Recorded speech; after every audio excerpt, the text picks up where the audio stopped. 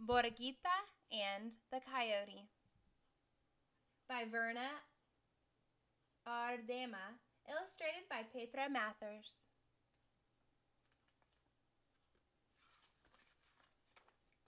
Borreguita and the Coyote. A tale from Ayutla, Mexico.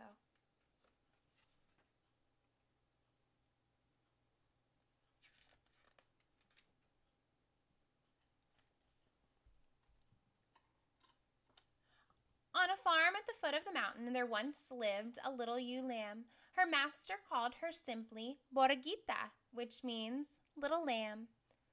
One day, Borreguita's master tied her to a stake in the field of red clover. The lamb was eating the lush plants when a coyote came along. I don't see the coyote in the picture right now. Let's see if we spy him next. There he is. The coyote growled, "Grrr! Borreguita, I'm going to eat you." Borreguita bleated, "Bah! Bah! Oh, Señor Coyote, I would not fill you up. I am as thin as a bean pod. When I have eaten all this clover, I shall be fat. You may eat me then." Coyote looked at the skinny little lamb and the wide clover field. "Está bien." "That is good," he said. "When you are fat, I shall come back."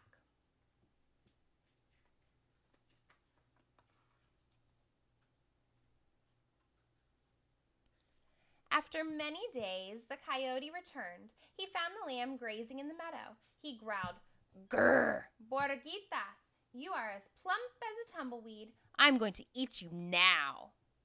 Borreguita bleated, "Bah! Bah! Señor Coyote, I know something that tastes ever so much better than lamb." "What?" asked Coyote. "Cheese," said Borreguita. "My master keeps a round of cheese on his table. He eats it on his tacos." The coyote had never heard of cheese, and he was curious about it. "How can I get some of this cheese?" he asked. Borreguita said, "There is a pond at the end of the pasture. Tonight, when the moon is high, meet me there, and I will show you how to get a cheese." "Está bien," said Coyote. "I'll be there." He has some little drips coming from his mouth. The sun is going down. Let's see what's going to happen next. That night, when the full moon was straight up in the sky, Borreguita and the coyote met at the edge of the pond. There, glowing in the black water, was something that looked like a big, round cheese. "Do you see it?" cried Borreguita. "Swim out and get it." Coyote slipped into the water and paddled toward the cheese. He swam and swam. Shh, shh, shh, shh, shh. But the cheese stayed just so far ahead. Finally, he opened his mouth and lunged. Whoosh! The image shattered in the splash. Pond water rushed into Coyote's mouth. Coughing and spluttering, he turned and headed for the shore.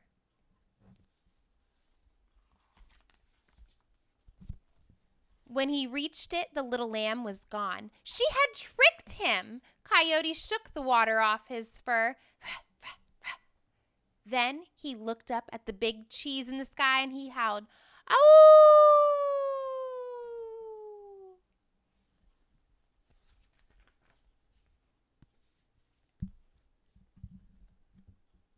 At dawn the next day, Borreguita went to graze near a small overhanging ledge of rock on the side of the mountain.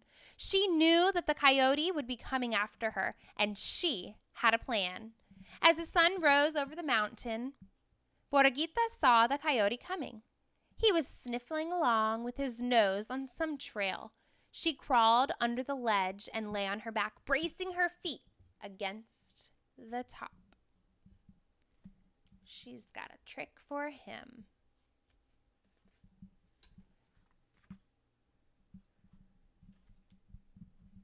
When the coyote found her, he growled, "Grrr! Borreguita, I see you under there. I'm going to pull you out and eat you."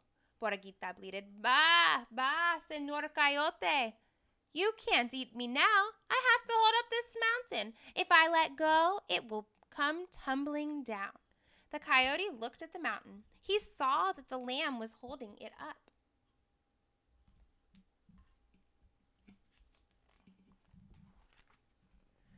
You are strong, said Borreguita. Will you hold it while I go for help? The coyote did not want the mountain to fall, so he crept under the ledge and put up his feet. Push hard, said Borreguita. Do you have it now? I have it, said Coyote. But hurry back. This mountain is heavy. Borreguita rolled out of the shallow cave and went leaping and running all the way back to the barnyard.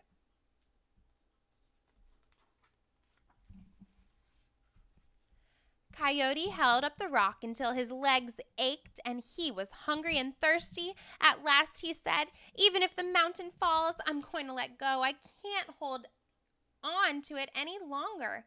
The coyote dragged himself out and covered his head with his paws, and the mountain did not fall.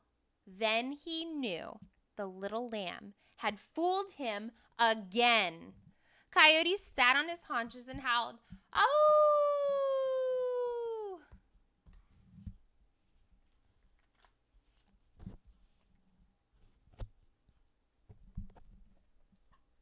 Early the next morning, the coyote hid himself in a thicket in the lamb's pasture. When she drew near, he sprang out with a woof, and he said, "Borreguita, you will not escape this time. I'm going to eat you now." Borreguita bleated, "Bah, bah, Señor Coyote, I know I deserve to die, but grant me one kindness. Swallow me whole so that I won't have to suffer the biting and the chewing." "Why should I make you comfortable while I eat you?" demanded the coyote. "Anyway, I couldn't swallow you all in one piece, even if I wanted to." "Oh, yes, you could," cried Borreguita. "Your mouth is so big. You could swallow a cougar. Open it wide, and I'll run and dive right in." She's got a trick for him. You just wait.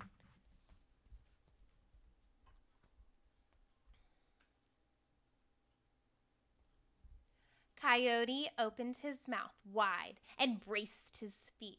Borreguita backed away. Then she put her head down and charged.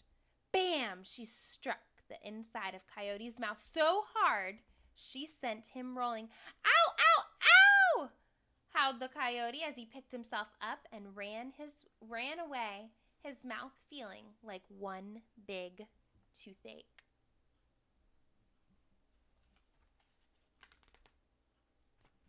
And from that day on, Borreguita frisked about on the farm at the foot of the mountain, and Coyote never bothered her again.